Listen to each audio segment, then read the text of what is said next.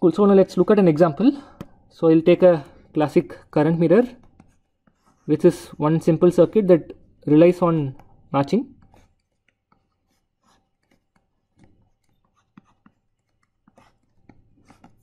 So if this current is I0, nominally what do you expect the current here to be? I0. So again, remember that the currents will be exactly equal only if the drain to source voltage here are also equal. But for simplicity, we'll ignore the channel length modulation. Assume that current only depends on VGS, so that we can quickly calculate what happens due to mismatch.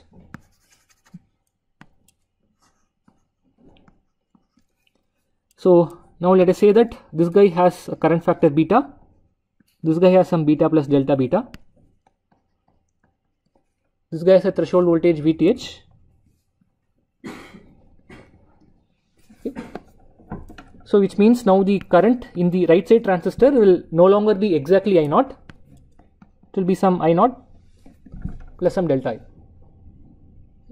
So we are interested to find the statistics of this random number delta I. So again, what do you think, if I take, let us say, 1000 such transistors here and measure the currents in all the 1000 transistors, the mean will be around I0 and you will have random variations.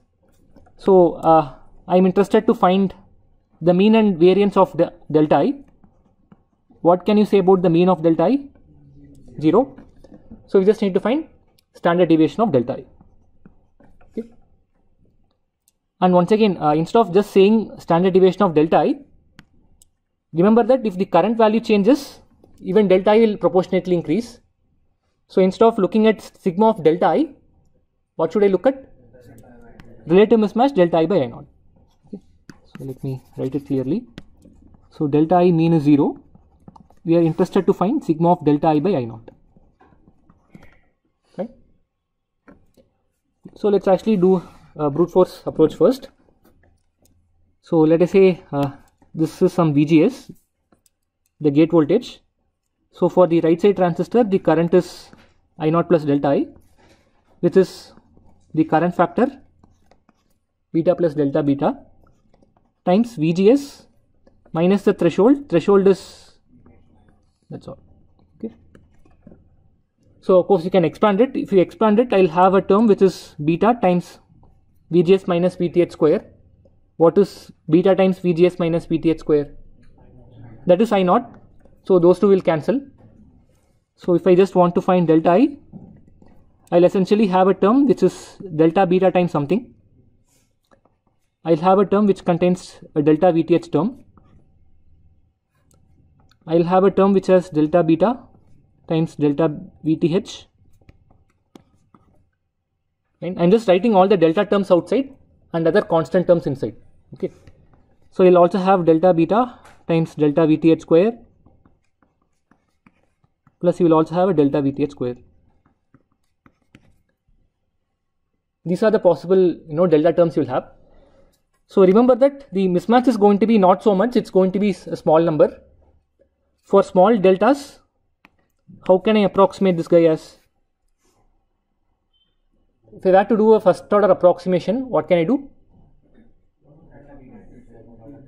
I can basically go and ignore all this delta square terms. It's same as your small signal approximation, so I can ignore all of this. Right? So my delta I is essentially strongly dependent on this guy delta beta times something plus delta VTH times something. So this I'll call as delta I only due to delta beta. This will be delta I only due to delta VTH. To find the first quantity, what should I do to delta VTH? If I make delta VTH 0, whatever delta I get is essentially this guy. So to find this, I will put delta VTH 0. Similarly for this guy. Okay. So let's do that and find out the two terms. Let me erase this. You're trying to find the worst case by putting delta VTH equal to. Sorry? By putting delta VTH equal to 0, we are trying to find the worst case. It's not the worst case. I mean, this is, I want to find, I mean, I know that delta I contains these two terms. I am interested to find these two terms separately, right? If I put delta VTH 0, that gives me the first term. If I put delta beta to be 0, that gives the second term. Okay, let's say I'm interested to find the first term, so I'll make delta VTH 0. So both of them have the same threshold. So now if I write the total current in the right side transistor, I have this guy to be beta plus delta beta times VGS minus VTH square. If I expand it, I'll have beta times, I'll call it overdrive square. So what is this term? I naught, so that cancels. So I'll have delta I to be delta beta times. Okay. So now if I basically multiply and divide by beta, what is this term? Beta times the overdrive square is I naught. So this simplifies to delta beta times I naught. So from this you can get one understanding. So to model the extra current delta I added due to the current factor mismatch, what you can do is the following.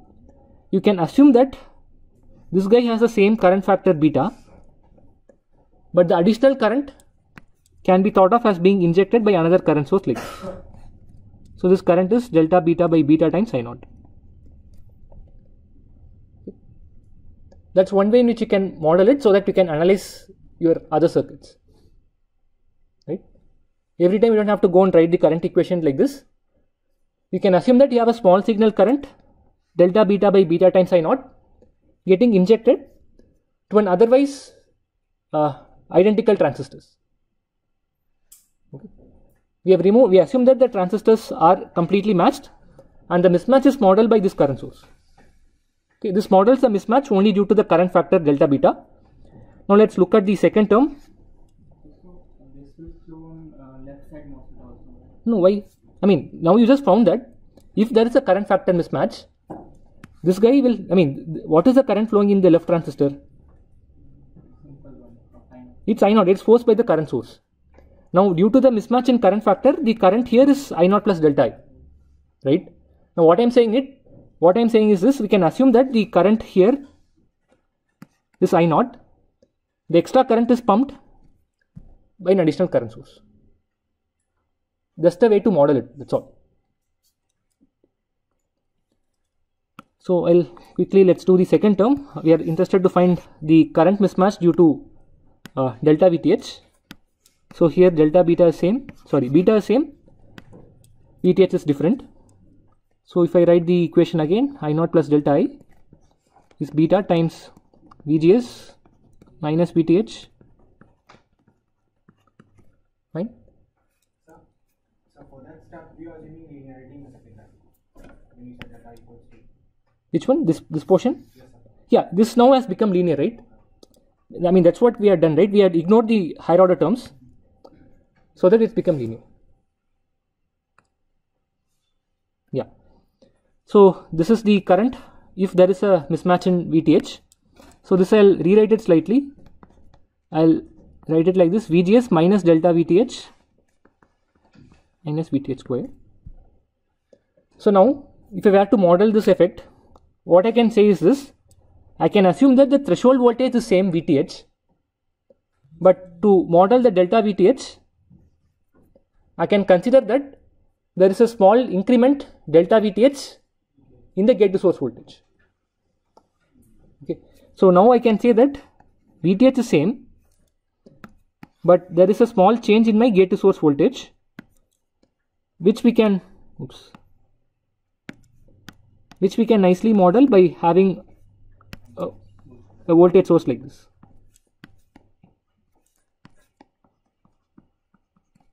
Right? So this is my effective VGS. So now you can see, right? If let us say delta VTH is 0, what can you say about the current here? If delta VTH is 0, current is I naught. Now on this can be treated as your quiescent point. Now your VGS has a small increment delta VTH, or exactly it's minus delta VTH. So if the gate has an increment of minus delta VTH, what can you say about the current? So you can directly write delta is minus GM delta VTH, because the increment here is minus VTH, minus delta VTH.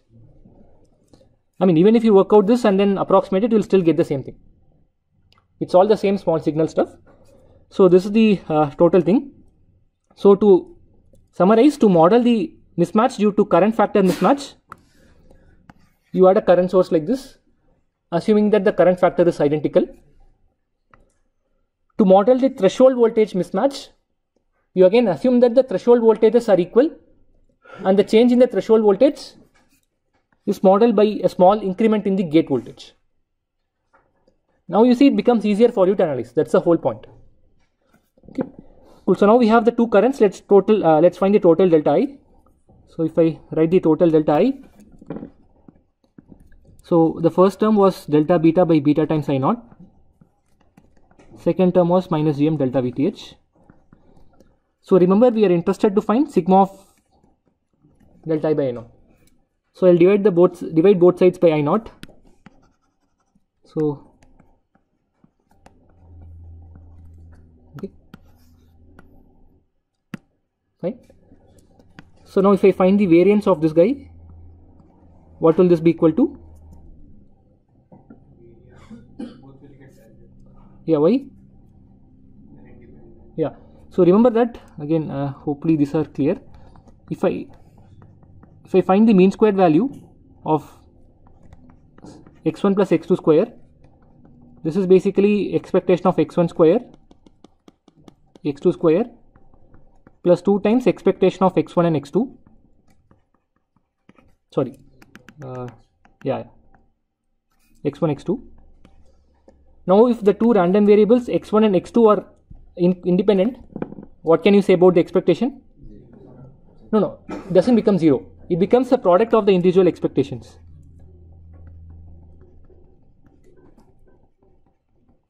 Okay. Now on top of it, if the expectations are 0, which means the random variables have 0 mean, this basically goes to 0. Then the expectation of, mean squared value of the sum will be the sum of the mean squared values. Okay. And remember that if the mean is 0, what can you say about the variance and this guy?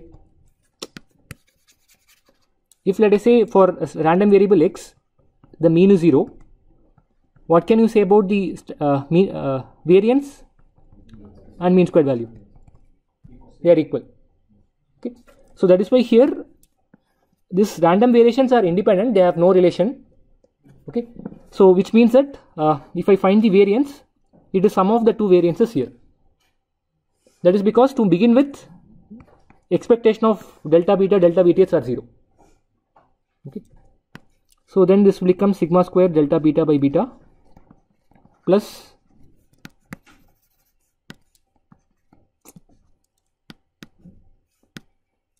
hold on.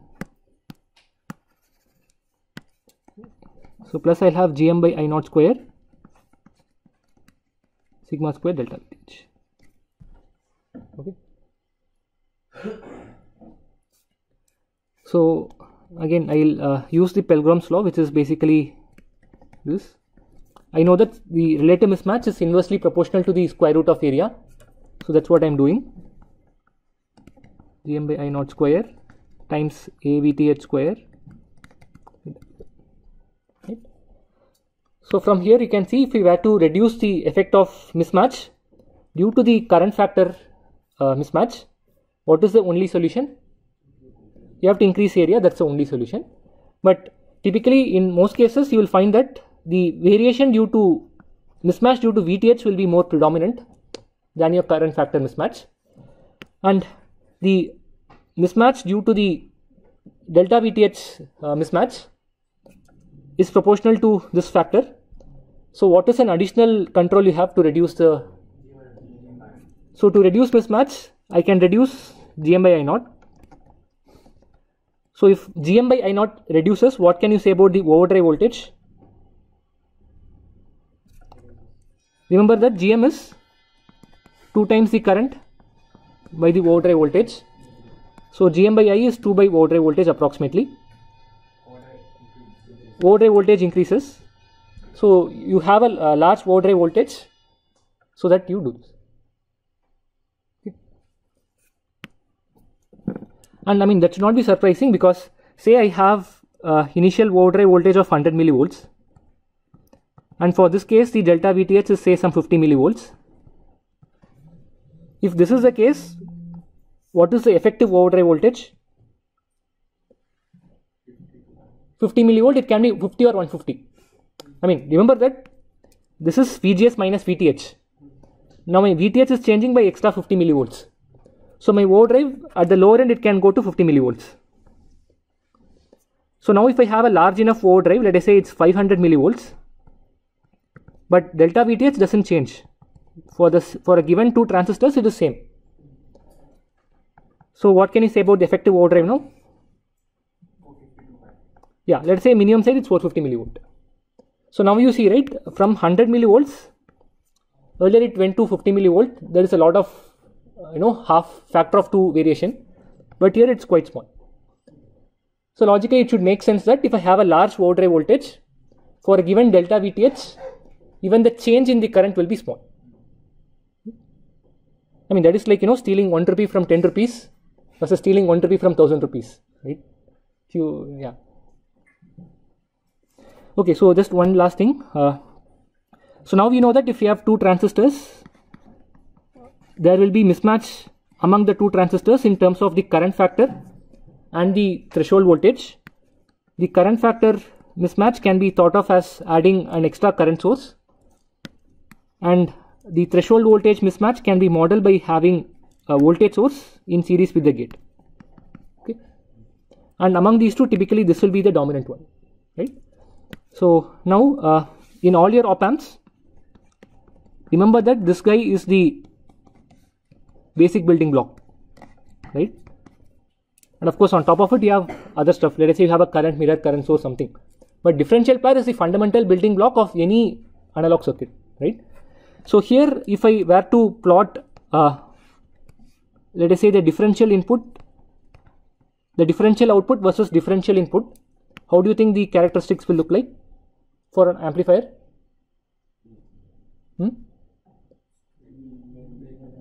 Yeah, let's say for small signals it's going to be linear like this, right? And the slope will be the gain of the amplifier. Fine. So now let us say these guys are mismatched, and the dominant mismatch is threshold voltage mismatch. So to model the mismatch in threshold voltages, we'll assume that there is no mismatch in the transistors, but there is a hypothetical voltage source here resulting in the imbalance. So here is where now you are applying the 2 inputs V1, V2. Right? So now what can you say about this characteristics? It will shift to the left or right, because now you see that you're not applying V2 to the transistor directly. It is basically shifted up or down depending on the polarity, right? So you will have basically shifts like this, and this is what is called as offset. Okay. So yeah, in the next classes we'll see how we can calculate the offset in all our OTAs, and before that we'll take a look at noise, because we'll see that the framework we use for calculating noise as well as offset will be identical. So in the next class we'll look at noise, and then we'll continue looking at offset and noise parallelly for all OTs. Okay. So I'll stop here. Sorry.